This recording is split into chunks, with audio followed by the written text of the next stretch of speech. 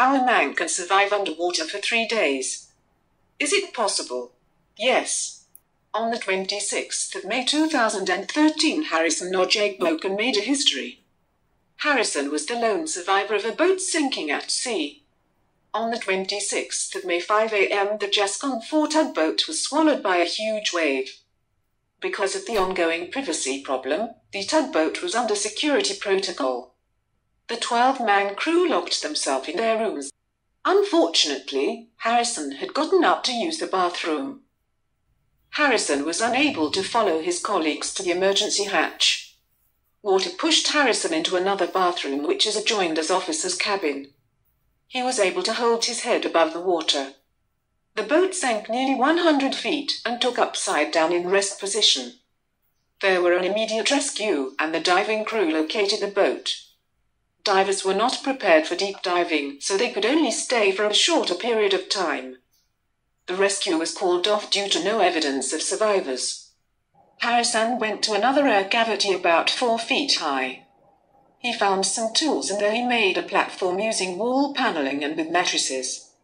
This helped Harrison to stay afloat and lifted the upper half of his body out of water. Meanwhile, a dive support vessel arrived at the area of the sinking. Dive team consisted of 3 members, with 1 supervising them connected via microphones and camera at the supporting vessel. The team spent over an hour. When one of the divers was in a small passageway, something suddenly touched him. What's that? Oh, okay. Alright, you found one, yeah? He's alive, he's alive! Okay, keep him there, keep him there. Alright, just, alright, just hold him there, okay? Just keep him there. Fucking hell, I don't know what we're gonna do. Alright, just keep him there and keep him calm, okay? Alright, just reassure him, pat him on the shoulder. The divers were amazed to find Harrison alive. Okay. The divers used hot water to warm him up and fitted him with an oxygen mask. With the help of a diving bell, Harrison was able to reach the surface. The divers found 1 survivor and 10 of the dead bodies.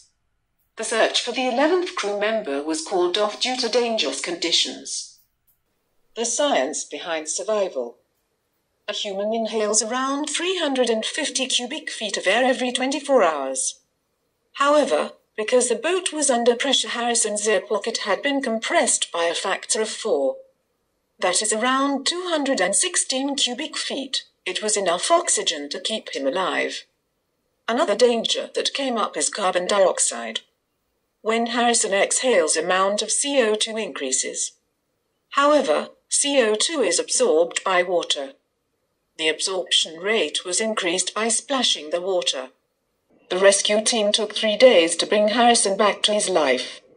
If you enjoyed this video, then make sure you subscribe and hit the notifications bell.